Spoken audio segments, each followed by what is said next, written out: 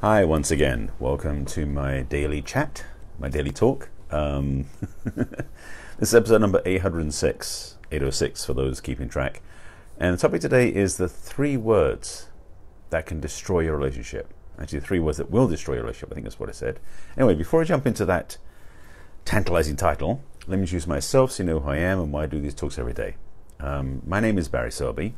I am an inspirational speaker. I'm the author of the best-selling book, 50 Ways to Love Your Lover, a book for singles and couples, for men and women, to help you get what you want in life and love. Hi, Elle. I see you in my broadcast. I'm also a relationship and love expert, helping women create balance in love, life, and business. I'm actually a passionate champion for the divine feminine, which informs my work and also is what started these talks over 2 years ago, called Messages from the Masculine, Inspiring Your Feminine Heart. A lot of feminine stuff in there, because I'm passionate about that, as you may have guessed. And today we're episode number 806, so it's been over 2 years now, as I said. And the topic today is the 3 words that will destroy your relationship. And I thought I'd frame it that mysteriously because I wanted to play with it a little bit, but also give you some answers, because as much as this is going to be maybe not surprising for some people, but for other people like, oh my God, we'll see. There's also some solutions and some opportunities to change your wording and change your responses so you don't have the same experience. So you may be thinking about, what 3 words are you talking about? And one that came up for me that I thought was a backup one was like, sorry I cheated. That's not the one I'm going to use. Although that's 3 words that could definitely ruin your relationship for sure. There's also, it's funny, they're all showing up now, alternatives showing up. Another one that shows up for some people, it's a scary thing for a relationship, is honey, I'm pregnant. That's another one that could also be a very disruptive relationship. But I'm not talking about those. I'm actually talking about a much simpler thing than that. And they're much more powerful because it's one of these things that changes your status in relationship. And rather than create some sort of fanfare, I'm just going to get to the chase. The 3 words, kind of 2.5, but 3 words that will destroy your relationship is, I am right. Yeah, that's simple. Okay, we're done. So, good night, see you later. No, I'm not going to. Let me explain a bit more and then give you some solutions. I was going to say it's going to be the 2 words, because people usually say is I'm right, but it's really 3 words, which is I am right. Those are the 3 words that will basically render your relationship dysfunctional and non-functioning. Say unfunctional? No, non-functioning. There's reason for this, and I'll explain what that means. Because the thing is, in relationship, when you say I'm right, for most people, that automatically makes them feel like they're wrong by omission or by opposition. But the thing about being attached to a position of being right, it forces you into a place of ego control. And in relationship, ego is one of those interesting things that can help, but can largely hurt. Because when you're in a relationship with somebody else, ideally, there's a sense of expansion and a place of inclusion with the other person. And when you say I'm right, and I'm going to give you a couple of caveats on this. When you say I'm right, you're actually creating a place where the other person has no room to move. There's no inclusion there. It's all exclusivity, because it's like I'm right, which means you're wrong. That doesn't work. Now, in a couple of instances, when you're playing with something, for example, if you're choosing where to go to eat, you're going to say, about something, going to go eat somewhere nice, you may say, well, I'm right about this. You might be just like nudging your partner and playing. But when it comes to big decisions and big communications and arguments, especially, when one person, get my words switched, takes the position of being the one that says, I am right, then it doesn't work. It creates a wedge between you and a relationship, and it's not what you want to have when you have a healthy communication. There are some options. I'll give you those in a second. So stay tuned. So when you do get to the position of where say for example, the other person says, I am right, the 3 words, and you wonder what to do with that, you can challenge it on one level without being against them and being like defending yourself by saying, are you sure? For example, you can use that in response. Or you can also say is, I hear you. Because the thing is, that person may be seeking validity. So as much as I'm saying, I'm right, destroying a relationship, it can also be a claim by that person in a relationship to stand up for themselves, perhaps for the first time ever. And to be heard and honored as holding that position of being right can actually be their claim of ownership, in which case in a relationship it could be a healthy thing. But as a general rule, as I mentioned at the beginning, saying I am right in an argument or an upset or discord or as a way to leverage things, it's not a healthy thing to add to a relationship. So what can you do instead? there are certain things you can say which are pretty obvious ones. Things saying that I believe this is true, or last time I checked, this is what I believe, what I heard as being the right answer.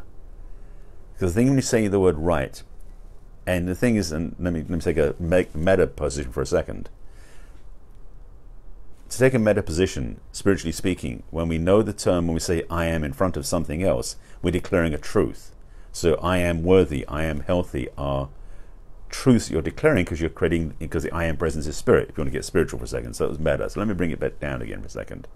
Sorry, finish the last point. So when you say I am right, that is true in spiritual terms, but in a relationship, that's where you play differently, usually. So bring it back down to, bring it out of the meta back into the physical.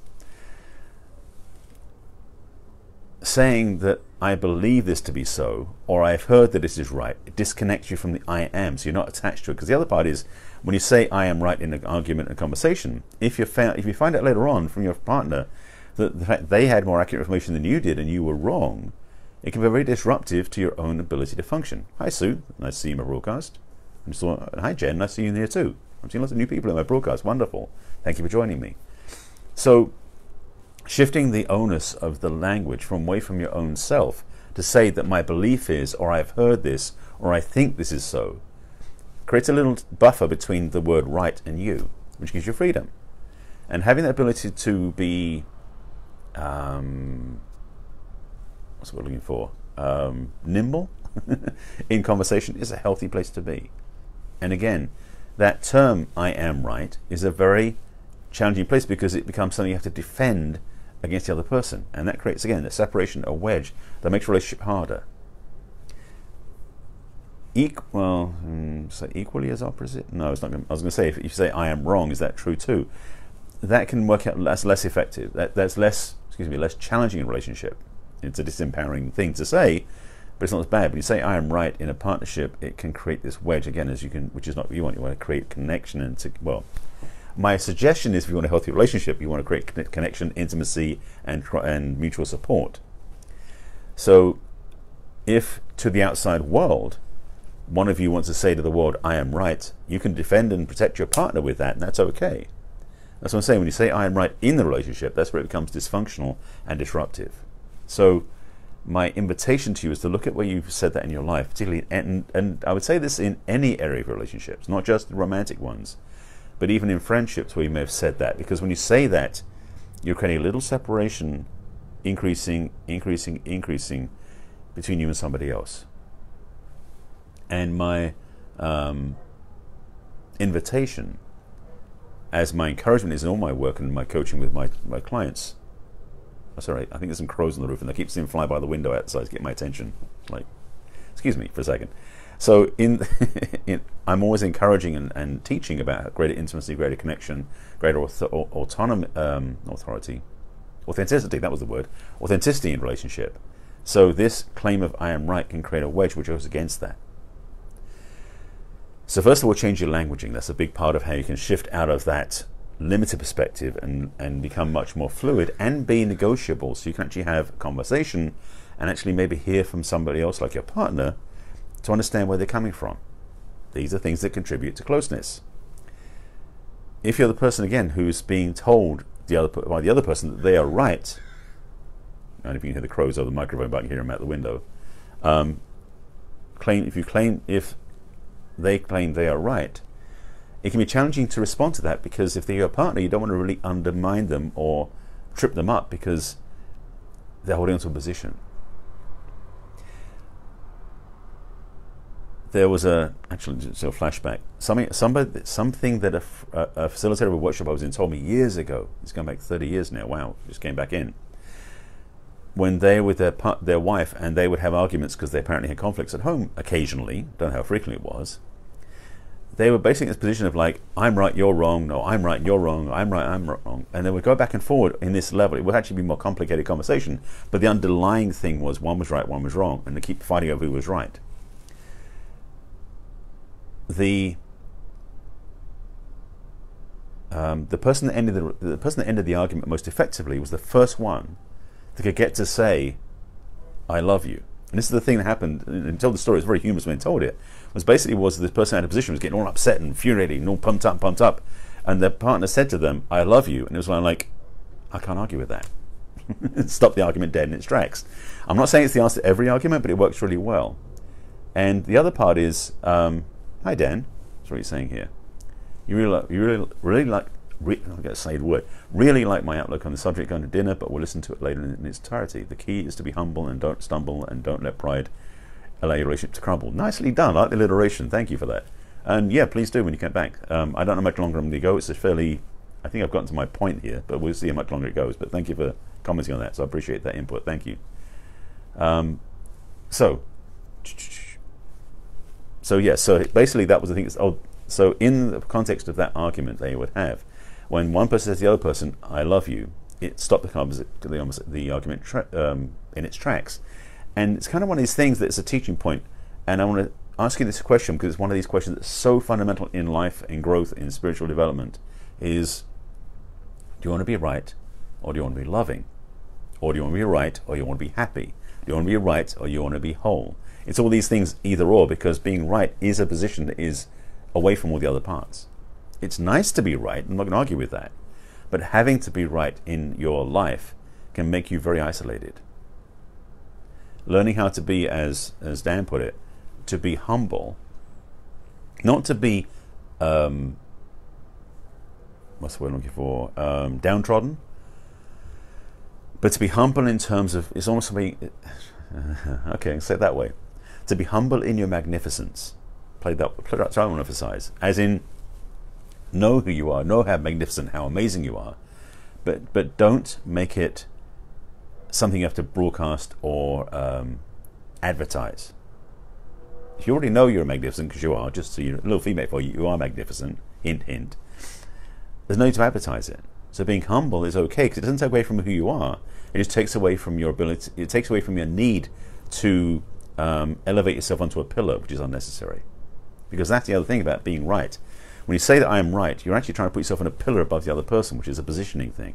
And in a healthy relationship, there ain't no positioning outside the bedroom. Okay, that was a sly response.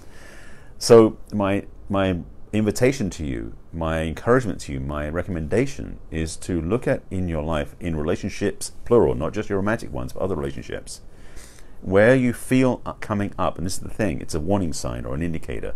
When you feel this coming up inside of you, a sense of attachment to being right, a sense of needing to be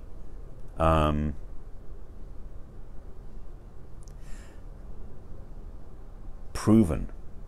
So when you can feel, when that feeling come up inside, you can stop it, because this is the thing, it's taking awareness to another level, not just being aware of what you've said, but of being aware of what you might say. So when you can bring your awareness internal and bring it forward back into yourself, and notice when you're when that energy is stirring, when that feeling is coming up, or you feel like you need to say something to protect yourself or defend yourself, be clear where you're coming from and be aware of what you're saying, because sometimes you may say things and realize afterwards, like, I didn't mean to say that, or you didn't mean for the other person to hear it that way, you can try to say it another way. This little piece can change every relationship. So not only the 3 words I mentioned at the beginning, but even any communication you have with any person, can you be present enough to yourself to listen to what's brewing, to think what you're going to say first, and then not say it ultimately in the first place. When you can listen inside and catch yourself with what you're about to broadcast to the other person and go, maybe I should edit it before I say it. It's like with these Facebook Lives, I'm not scripted and they're not planned, so what comes out, and it's not edited.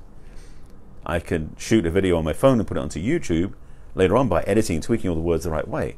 It's kind of like having that power in your own head. It's the ability, thank you, exactly, Sue. Yeah, don't argue to win, but to discuss and understand. And the thing is, most people do argue to win, because arguments usually come out of bruised egos and wanting to be proven right. So it's almost like having to diffuse, that's the word, diffuse the argument, so you can actually have a discussion and we can understand and come to an agreement with each other. But when you say I am right, you're putting a wedge in between it and it makes it impossible. I'm sure that there are many broken relationships, there are many divorces that happened because of a position of I am right that separated the two parties. I don't have data on that. That's an assumption on my part, just to be clear. I don't know if I'm right on that.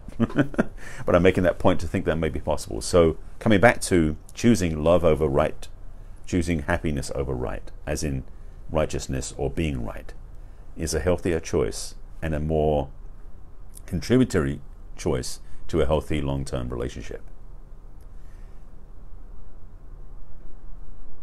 There was another piece in there. What was it? Give me a second to think. Just rewind for a second. So, being right, being acceptable, appreciating. So let me finish up the piece on the internal piece. Let me finish that piece. One of the skills that I'm still working on, but I encourage you to work on yourself as well, is to really start to tap into what it is that's brewing before you say something. It sounds weird, but it works. Trust me. As you can feel a response coming up, and it's sometimes that sense we say, you should bite your tongue or count to 10. It's kind of like that, but it's a bit more nuanced. It's basically about just watching what you're about to say, because if you're like most people, and if you're like me, we have a tendency sometimes to say things before we know what we're saying. So and it's interesting to have two levels of that. One of those is saying things that I shouldn't say, that I may get in trouble for after I say it. Then I'm talking about the other part in my work, when I'm doing this work with coaching and also when I do my videos, is where stuff comes through that I say that I have no awareness of because it's beyond my understanding. That's different. So I'm talking about this first one, the base one, that is more of a I shouldn't have said that type stuff. So having the understanding of your languaging and what you say, and it's almost having a gatekeeper on your own thoughts. When it comes out clearer. It's absolutely more, it's a more aware and more conscious and more effective way to be. So, as I said at the beginning, you have a choice. It's a choice about being ego-driven, wanting to be the one who wins and the other person loses, or it's an opportunity to be more willing and more receptive to have a dialogue and conversation. So, play with that. See what comes up, and maybe you'll find your relationship to transform because of it. Maybe you're already doing it, in which case, great. And if you are, great. If you're not, and you're trying this out and it works, let me know how it goes. Can you disengage that that reflexive response that puts you in a position of leverage of power? Because it's not true power, it's actually egotistical power, which I've talked about before. This is one of those talks that could go in different directions, but I think I'm going to leave it here because it seems like I've given you the key piece of what is this trying to be? The context I was trying to give you is understanding how this works. So I appreciate you watching my broadcast, by the way. Let me cover a couple of things. In the link, I'm going to put a couple of links in the comments. I usually do, but I'll put a link in the comments to reach out to me, because if you want to have a talk about this and go deeper, I'll put a link for a discover session. If you're a woman especially, you can do that. And also if you want to reach out to me on social media, you can do that as well. In case you haven't figured this out, this is a Facebook Live I do every day on my personal page on Facebook, which is Barry Selby, every day at 5 p.m. Pacific time, right here on my page. It goes into replay form on my business page, which is barryselby.author. Please like my page. And also onto my YouTube channel, because you always got to get backups. On my YouTube channel, there's a channel on there called Barry Selby. That's me. Please subscribe to my YouTube channel. And there's on playlist on there called Messages from the Masculine. You can watch my broadcasts. So there'll be a couple of links in the comments. Oh, my book will be in there too, because I mentioned that at the beginning. And invitations to reach out for a talk as well. And now you know where to find me in replay form. And if you want to join me live, which I do appreciate and invite you to do, thanks for those of you with me today and for the comments. If you want to join me live, just make sure you're here at 5 p.m. Pacific time, right here on my personal page, because that's where I go 7 days a week. So with that, I thank you for watching. As always, a reminder to take care of yourself. I will be back here again tomorrow, same time, same channel. That'll be another episode, another talk, another topic, and I invite you to tune in then. Thank you for watching. Take care of yourself. I'll see you again soon. Bye.